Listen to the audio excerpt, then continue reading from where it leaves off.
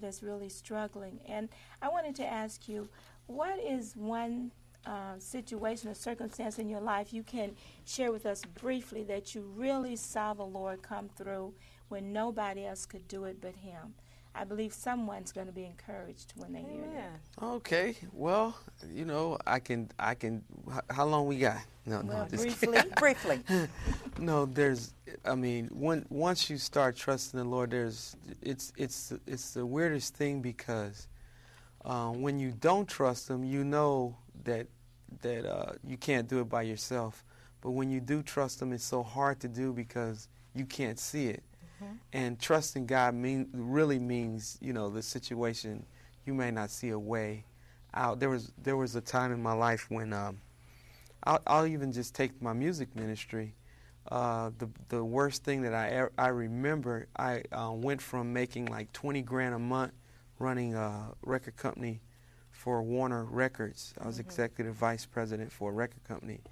And I remember losing that job, but I had $20,000 a month bills.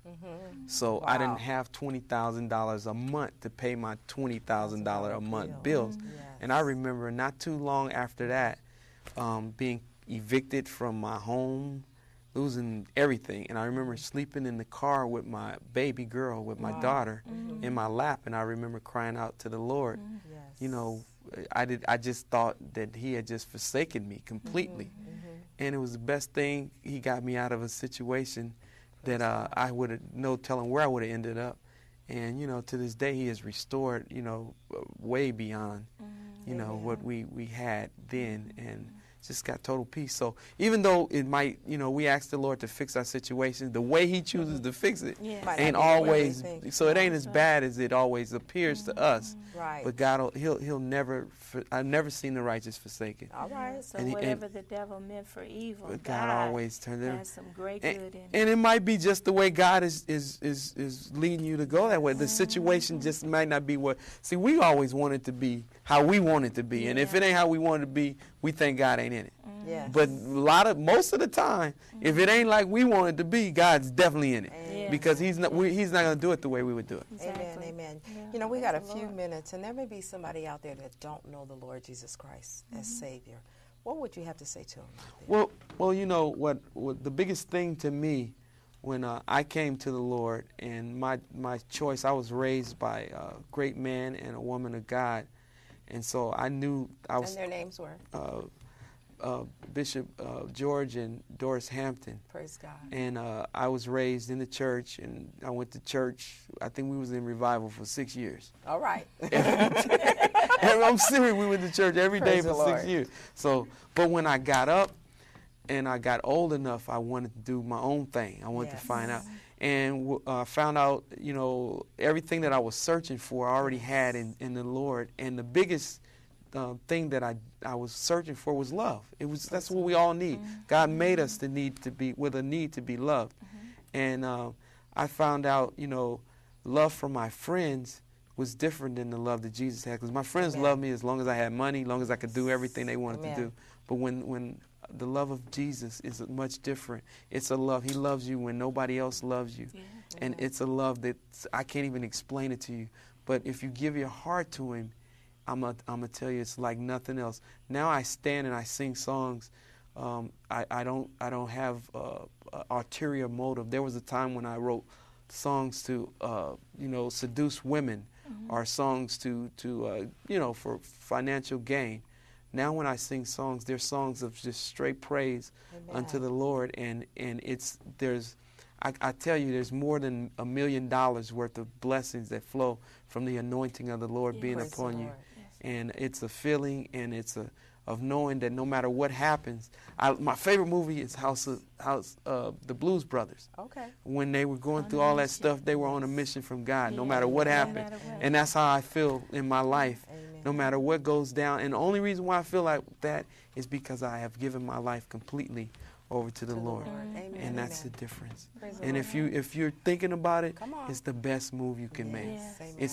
I'm trying to tell you something. If you can hear me, don't just listen to me. Try Him. I dare you to try Him today. Amen. You know, I can see someone out there in my spiritual eye that you said, okay, I want to try him, but I just don't know what to do or what to say. Well, it's just a really simple prayer. You know, you can be you when you ask God to save you. You know, Romans 9 and 10 says, you know, to confess with your mouth and believe in your heart. So right now, we're just going to believe with you right now. And wherever you are out there, if you want to get on your knees, bow your head, whatever you want to do, just get in the presence of God and just repeat after us. Father, we love you. Yes, Lord. Father, I praise you. Yes, Lord. Father, I ask you to save me. Fill me up with your spirit. I believe God raised Jesus from the dead just for me. I'm calling on your name. Fill me up with your spirit. In Jesus' name.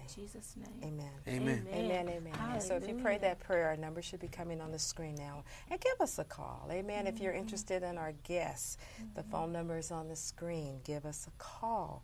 In Jesus' name. You are available, right?